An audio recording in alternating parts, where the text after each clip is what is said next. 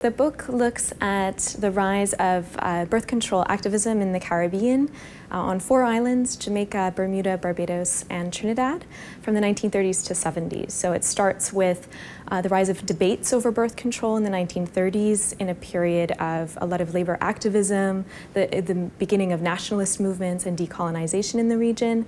It looks at the creation of early clinics and family planning associations in the following decades, and then the rise of state funding for birth control and international aid in the 1960s and 70s.